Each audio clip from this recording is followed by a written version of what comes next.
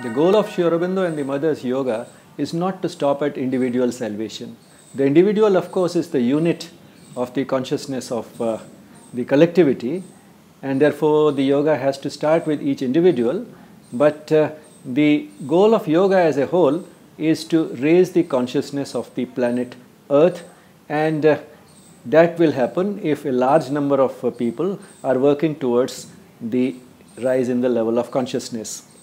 In Savitri, that is Ashwapati's aspiration, that the earth as it is should not continue to be a place of evil, suffering and misery, where death is a necessity, but from there the world should move towards a greater manifestation of the divine, to a state where the human being has an awareness, a consciousness that extends above the mental, and in that state the essential consciousness should be that of oneness rather than division, and at that level of consciousness death would no longer be a necessity.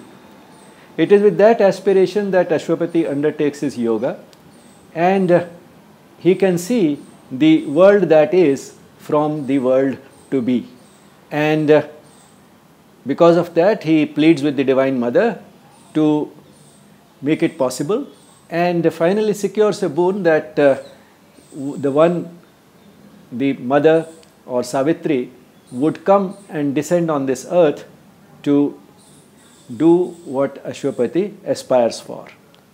Now, why did Sri Aurobindo develop this aspiration?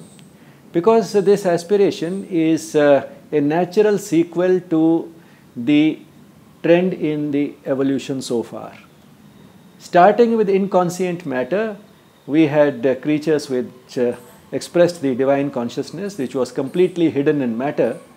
These creatures which had life, they expressed it to a greater extent, and then came those creatures which had a mind, which expressed it even more, and the latest product of this course of evolution is the human being, who expresses it better than any other creature alive so far. But then if the trend of evolution is any indication, that is not the end of the process, and man should give way to a creature that expresses the consciousness of the divine inherent in all creation to an even greater extent. However, a human being is unique in that it can work towards a rise in its consciousness during its own lifetime, and therefore the further evolution need not necessarily depend upon the slow and natural process of evolution. The fact that creatures with a level of consciousness higher than man will be there seems to be inevitable, but then the process can be accelerated, and the process can be accelerated by human effort. And further, Sri Aurobindo brought in Savitri the element of a divine creature who descends on earth with this express mission to raise the consciousness of earth.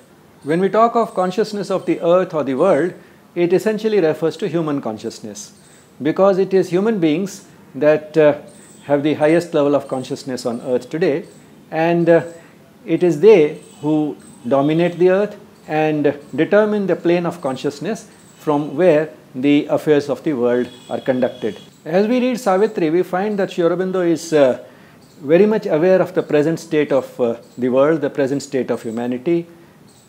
He is very much in touch with the realities, and yet he is very optimistic about the future. Not only is optimistic about the future, he is in fact very certain that the future is bright, the destiny of man is nothing short of the divine, and that not only this destiny will be fulfilled, the process of the fulfillment of this destiny can be accelerated through the divine intervention, as epitomized by Savitri in the epic.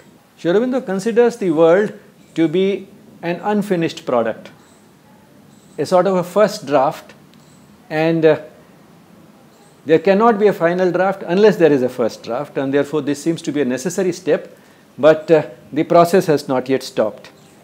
As he says in Savitri, an attempt, a drawing half done is the world's life, its lines doubt their concealed significance.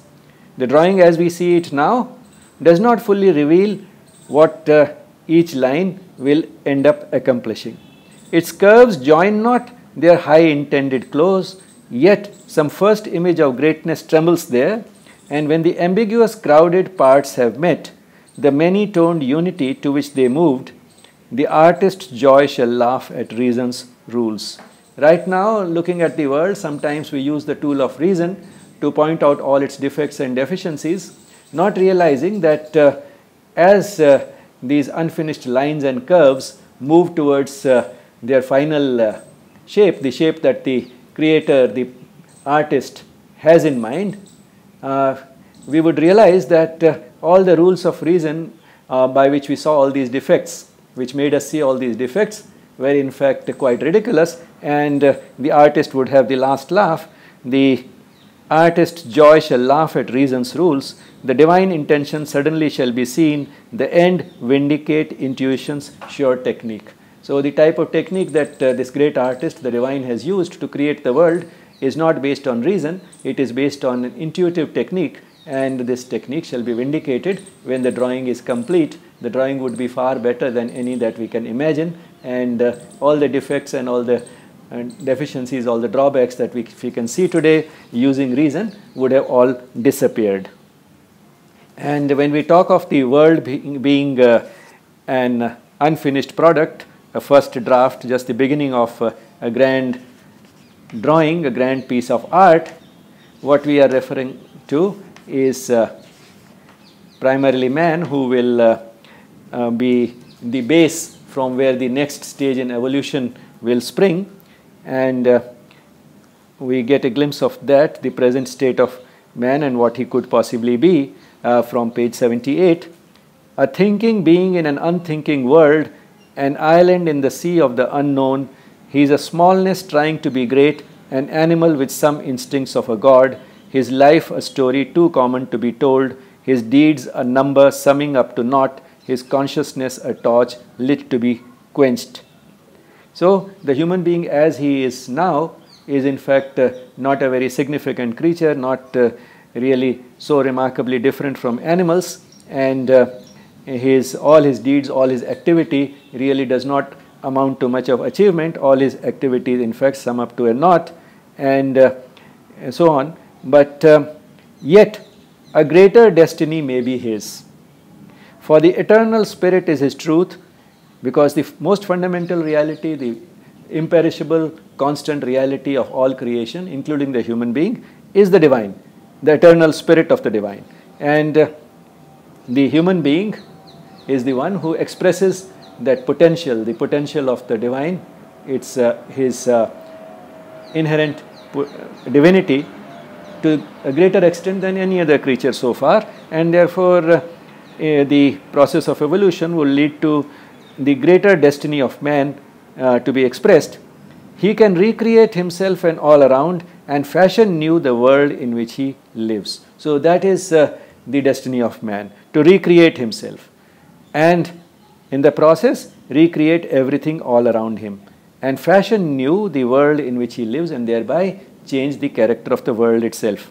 He, ignorant, is the knower beyond time. He is the self above nature, above fate. He, that is the divine in man, is the knower beyond time, and he is the self, the true self of man, above nature, above fate.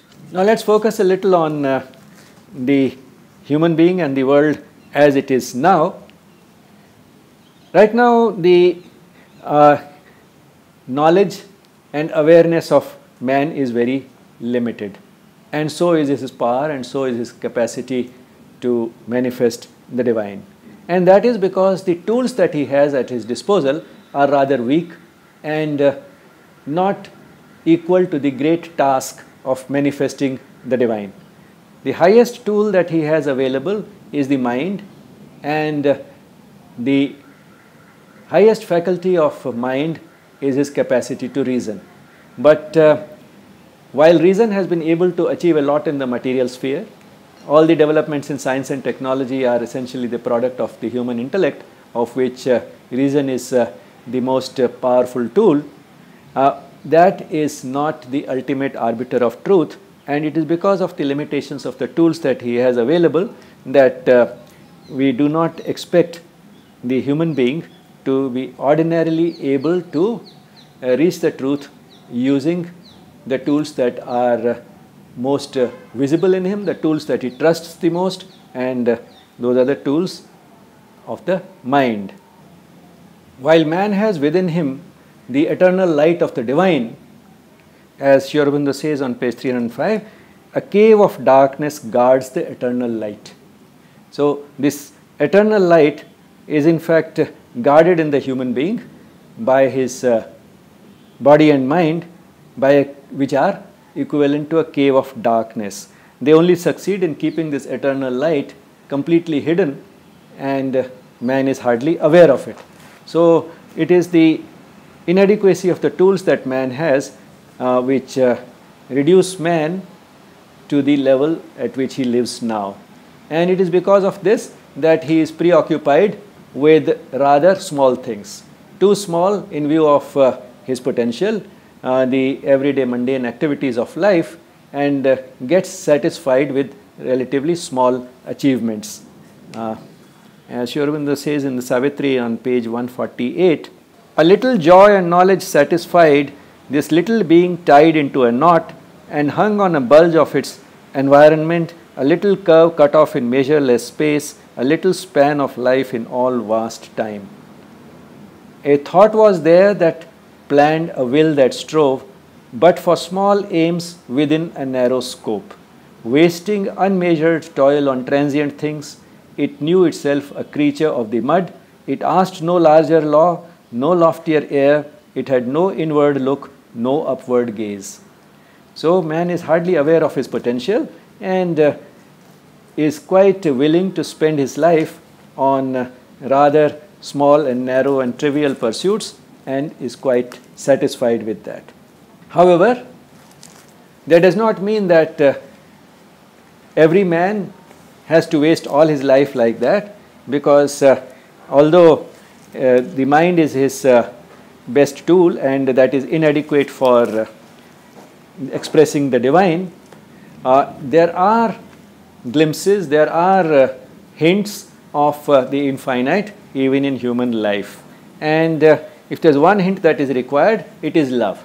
Human love, of course, is a highly degraded form of divine love and is based primarily on what one can get from the object of love rather than what one can give it.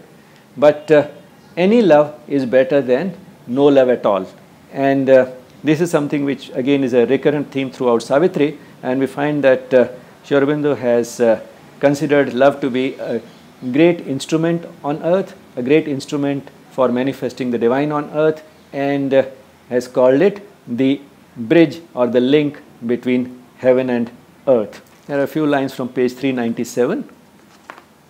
There is a power within that knows beyond our knowings. There is a power within that knows beyond our knowings, there is a power that knows beyond anything that human beings can ordinarily know. We are greater than our thoughts, and sometimes earth unveils that vision here. So some glimpses, some hints of that larger reality and larger potential of man going beyond his thoughts and beyond his ordinary knowledge are visible on earth. And what is that? To live, to love are signs of infinite things. So it is this urge to live and to love which are the signs of infinite things. Love is a glory from eternity's spheres, abased, disfigured, mocked by baser mites that steal his name and shape and ecstasy. He is still the Godhead by which all can change. So although disfigured and distorted, love still is the Godhead by which all can change on earth. However, to take the course of evolution beyond man and have a creature that will express divinity completely might have been the intention of the divine while starting this entire process. The world as we see it, in fact, presents a very discouraging spectacle, and it looks as if the divine experiment is failed, and the divine in fact might be now reconsidering whether this experiment can ever be carried to completion by this creature that he has created, this creature somewhere between the animal and the divine, whether this creature really will be able to take the experiment to its completion. And in that sense, life may be considered a marvel missed. As Sri Aurobindo says on page 441, human being who was once the eternal witness once of eternity, a deathless sojourner mid transient scenes, he camps in life's half-lit obscurity, amid the debris of his thoughts and dreams. So the human being has pitched his camp in half-lit obscurity, half-lit by his mind, amid the debris of his thoughts and dreams. His thoughts and dreams don't amount to much, and in that sense, they keep crumbling and never add up to the truth. And it is in the midst of this debris that the human being lives and camps and spends his life. But all this obscurity cannot still completely hide the ultimate potential of man. He says a little later on page 457, if human will could be made one with God's, if human thought could echo the thoughts of God, man might be all-knowing and omnipotent. So what it requires for man to manifest his divinity is for his will to coincide with the divine will. And that is possible because man has the divine within, and this divine within is not inert, it is not a passive spectator, it does guide man. And if man were to carry out his actions in keeping with this divine will, which is communicated to him from his deeper self, then human will can coincide with the divine will, and that can gradually lead to a transformation of the emotional and the intellectual part of the being also, so that the emotions and the intellect would become collaborators of the soul, of the divine essence of man, rather than continue to be its adversaries as they very commonly are. So it's possible for all parts of the being, the mind, the intellect and the soul, to speak in the same voice, and when they speak in the same voice, it will be the voice of the soul, and in that sense the human will can coincide with the divine will, and human thoughts can be the same as the thoughts of God. And that is what can make man all-knowing and omnipotent, that is, achieve union with the divine, become one with the divine, achieve the knowledge of the divine through identity. If human will could be made one with God's, if human thought could echo the thoughts of God, man might be all-knowing and omnipotent, but now he walks in nature's doubtful ray. Now he tries to find his path in a doubtful ray of light coming from his mind. Yet can the mind of man receive God's light. But man's mind is not completely divorced from God's light. There might be a veil, but that veil can be removed. The force of man can be driven by God's force. Then is he a miracle among miracles, for only so can he be nature's king. So these possibilities give Sri Aurobindo a confidence that although there is a big job to be done to move from the present state of consciousness, the present state of human consciousness, to a complete identity with the divine, is a long journey, it's a big job, it's a difficult job on earth, and the tools that man has available are rather blunt.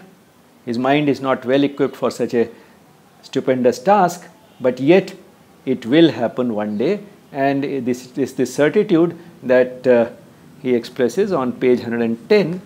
The light now distant shall grow native here, the strength that visits us our comrade power, the ineffable shall find a secret voice, the imperishable burn through matter's screen, making this mortal body Godhead's robe.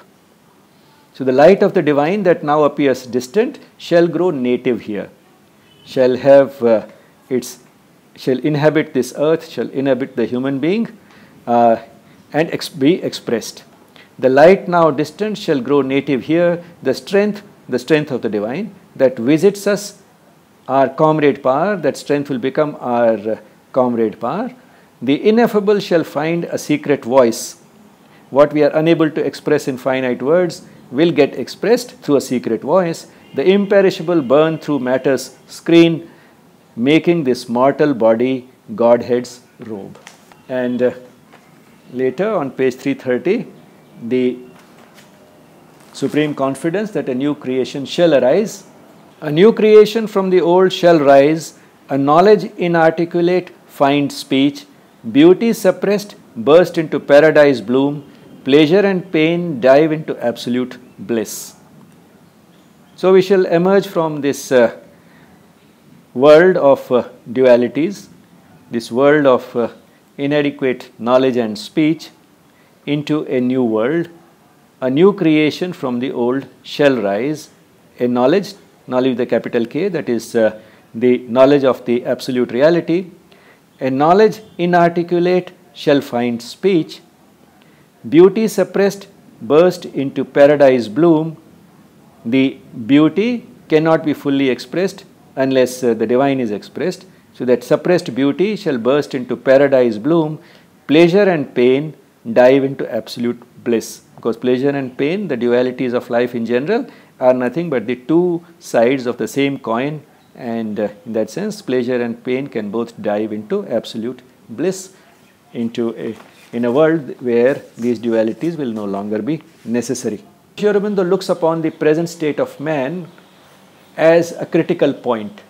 Man has the choice of either transcending himself or perishing completely, because man, being half animal and half divine, does not have the staying power of animals, and either man will be extinct and give way to another creature whom we might call a superman, or man itself has to evolve into that superman, the supramental man. So it's a critical juncture in the evolution of the earth, the evolution of life on earth, and that's why he's calling it a last desperate verge. Alone with death and close to extinction's edge, her single greatness in that last dire scene, she must cross alone a perilous bridge in time and reach an apex of world destiny where all is one or all is lost for man. So either all will be one and man will give way to a supramental creature, or all will be lost for man. Man as we know him will be extinct. So to determine which way this choice is made, Savitri is going to play a significant, a critical role, and that is why Narad pleads that do not stop her from marrying Satyavan. She is made for greater things, for higher things, and her mission in life is to save the world from that doom and take it beyond that extinction's edge to a point where all is one, and the future of the world, the future of mankind is secured by man giving way to a supramental creature, a creature which ensures that the affairs of the planet are conducted from a plane of consciousness much higher than the way they are conducted today.